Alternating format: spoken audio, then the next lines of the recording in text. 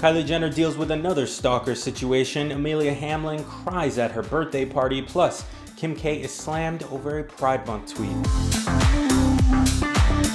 Hey guys, Devontae for Hollywood Life with your Kardashian Jenner roundup, starting with Caitlyn Jenner because we know why she didn't ask Kanye for help with running for California governor. We're told exclusively, quote, "They've always gotten along really well, but Kim and Kanye split. It affected their relationship." Moving on to some relationship news. First up is Kendall Jenner and Devin Booker. The couple took to social media over the weekend to celebrate their 1-year anniversary. Kenny posted some PDA-filled pics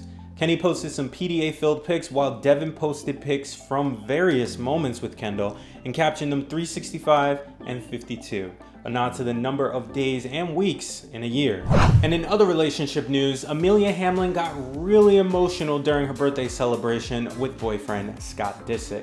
Amelia exited her teenage years and turned 28 on Sunday, and Scotty gifted her a diamond cross necklace that brought her to tears. During the IG story, Scott puts the necklace around her neck, they share a kiss, and then she wipes away her tears of joy.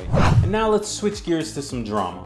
Last week, Kim K tweeted, "Happy Pride Month. I love how there are so many ways to express yourself in my game." Afterwards, fans slammed the reality star for making her tweet about Pride Month an advertisement. Like this user who tweeted, "Happy Pride, here's a shameless ad for my game. Stop that." And lastly, let's talk about Kylie Jenner. TMZ reports a 35-year-old man was arrested at her property after he refused to leave without a face-to-face with her.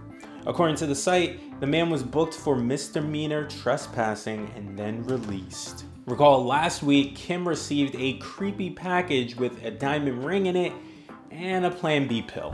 But alright, hit that sub, like, and bell button, comment if you are already missing Keeping Up, and stick with us for all the latest.